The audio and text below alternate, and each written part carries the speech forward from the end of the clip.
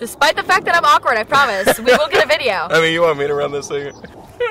My confidence is shattered. I'm that fragile. Hi, Gun Geeks. I'm Destinee with Guns Gear and Fitness, and this is Steve Morgan from Vortex Optics. This video will be 5 things to consider when you're looking to purchase a high-quality piece of glass. And we're outside today because it's gorgeous out, and I needed an excuse to go be outside. All right, that being said, Steve, thank you for coming out here and talking with me about not just your glass, but about glass in general, seeing as how you have quite a bit more of an expert opinion than I do in this stuff.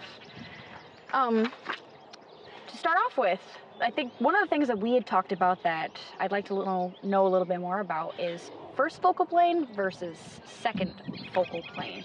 What's the difference? Why should I be looking at that? What's the story? Well, it's first focal plane versus second focal plane has to do with where the reticle is in relationship to the target image. So a lot of traditional hunting scopes that are out there are second focal plane scope, which means when you crank the magnification ring on the scope, the target image will get bigger, but the reticle stays the same size, which is fine if you're running a standard reticle, kind of like our V-Plex, where there is no measurements in the reticle itself. But if you're going to be using a reticle for measurement or ranging or wind holds or elevation holds, it gets a little bit tricky because as you decrease your magnification, you're increasing the value of the marks represented in the reticle itself.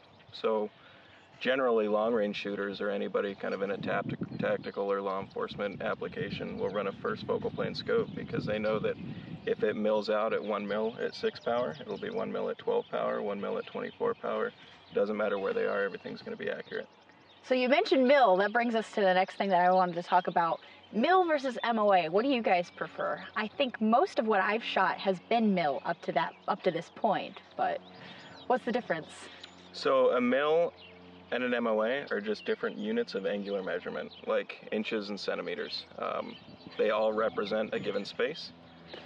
It's just a different way to do the math and a different way to set the scopes up. So with MOA, roughly speaking, you're looking at about 1 inch at 100 yards. It's not quite exactly that, but in general terms, mill is 1 centimeter at 100 meters. So a lot of the MOA scopes have quarter-minute adjustments in the turrets, so 1 click will move it approximately 1/4 of an inch at 100 yards, your point of impact. With a mill scope, a lot of them have a 1/10 MRAD click, or 1/10 mill click. So 1 click will move it 1/10, 1/10 of a centimeter at 100 meters. Oh, that's really close. Third thing, tube diameter. What are the differences and what should I be looking for? What will give me the most value? With tube diameter, a lot of people seem to think with a larger tube, you're letting more light through the scope. We're not pouring water through the glass, so that's not quite how it works out. With tube diameter, one of the big things is the amount of travel you have in the turrets. The larger the tube, like a big 34 millimeter, you're going to get a lot more internal adjustment inside of the scope as that elevator runs up and down. So you'll be able to dial a lot farther for shooting longer ranges. Whereas with something smaller like a 1 inch tube, it's going to limit how much that reticle is going to move, but this scope with a smaller tube is more designed for zeroing it once, leaving it there, taking it out in the woods and shooting deer or shooting targets, whatever you want to shoot, at a limited range. Fourth thing, reticle. Now, I noticed with the variety of scopes that I've been able to shoot with you guys lately that I ended up preferring reticles with a lot of information on it, but I think you had mentioned when I brought it up that maybe someone who's hunting is going to have a different preference. So what are different reticle options and the value of each of them? So there's thousands of different reticle options out there in scopes. It's mind-boggling once you actually start looking at all the numbers and all the offerings from all the companies that are out there, but it breaks down into kind of 3 basic categories. There's a clean, very simple reticle, something like our V-Plex, just a plain crosshair. That is more suited for kind of the hunter who's not going to be dialing at all. He wants something quick, so if he's shooting with a cluttered background, shooting in the woods, something like that, he can bring the gun up, look through the scope, and he knows exactly where the center point of that is, so he can shoot quickly. Another one is a BDC. A lot of the BDCs that are out there are kind of generic BDCs. They're not necessarily calibrated for any one particular bullet or velocity. They're just designed to get you close at each given distance. And then you have the milling or mill type reticles, which can be either MOA or mill, whatever kind of math you like doing. And they give you a lot of information as far as reference marks for ranging a target or bullet holdover, wind holds, leads, anything like that. People tend to think they're a little bit busy when they first start playing with them, but shoot them for a little while and you'll never go back to anything else. Yeah, I ended up liking those ones. So it made it easier for me to judge, especially when we started pushing out further distances where it should be holding for wind. Oh, speaking of holding, that's another thing to consider, hold versus dialing. Yeah, so when you're shooting, there's a lot of scopes that are available out there with different kinds of turrets. So the ones with cap turrets, generally kind of more the hunting style turret. So they have a protective cap on them, and what that cap does, it stops the turret from moving accidentally. If it's going to be going in and out of scabbards, or you're riding in backcountry on horses, something like that, you don't want your turrets to turn, run with a cap turret. You're not going to be dialing a whole lot with it because it is protected. Generally, there's smaller, lower profile turrets as well. And then that, you want to kind of look for a reticle that you're going to be able to hold a lot better with, like a BDC or a mill type reticle that you're going to be holding with. Then you have the larger exposed turrets, that's for dialing. So holding, you're going to be a little bit quicker, but not quite as precise. For dialing, I really like dialing because I can get really precise. I know exactly where it's going to be. If I need to come up a 10th mil or a quarter MOA, I know one click, and that's going to make my adjustment for me. So for these, generally, when you're shooting at distance, if you have 5.4 mils that you need to move that turret, you spin at 5.4, hold center aim, and drop the bullet in on the target. Now those are just some points. These are 5 things to consider, but it's definitely not an all-inclusive list. So if there are any other points that you're looking for when you're looking to evaluate a piece of glass and whether or not you should spend your money on it, feel free to include that in the comments.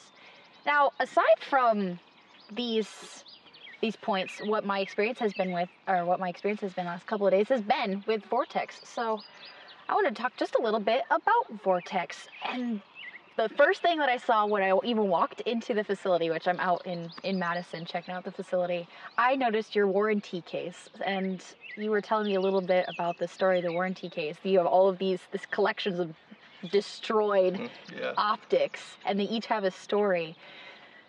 I'd like to know a little bit more about that for those who aren't familiar with Vortex's awesome inspection and warranty process. So our warranty, we call it the VIP warranty. And what that stands for is very important promise.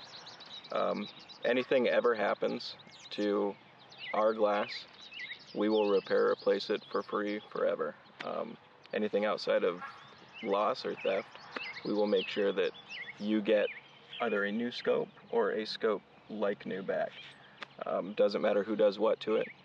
If you run it over with your truck, we'll fix it or replace it. If you get tired of it, sell it to your brother, he throws it off a cliff, I'll send him a new scope.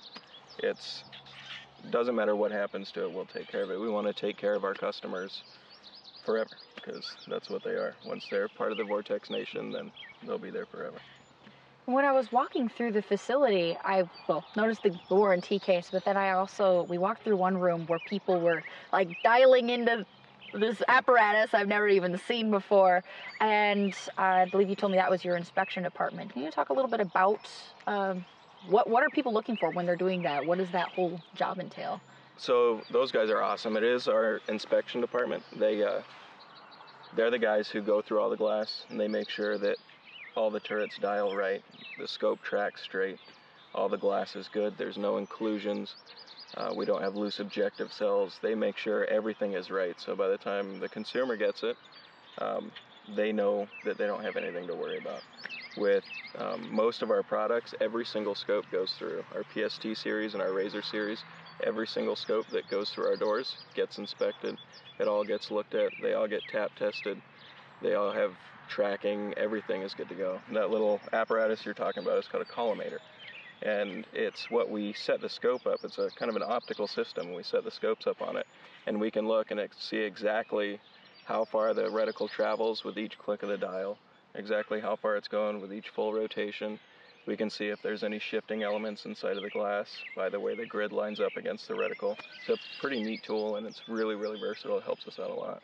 I was pretty surprised with like all the people who were back in the inspection department. They all were really super focused. I just, in general, walking through the facility, I noticed, I don't know, maybe it's just like as a customer, I think it's kind of neat that everybody cares so much. The atmosphere was really relaxed, but everyone was very dialed into what they were doing. You seemed to be very efficient considering the volume of people that you had. Can you just tell us a little bit more about like Vortex? Yeah, we're people who go into the Vortex? privately owned company, veteran owned.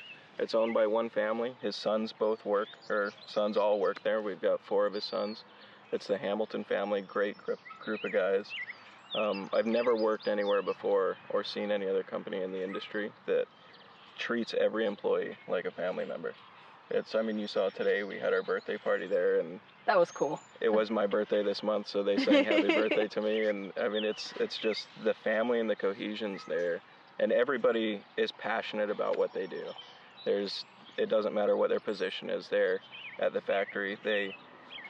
Whether they're collecting payment or sending payment out or making sales or doing inspections or repairing rifle scopes, everybody cares about what they do.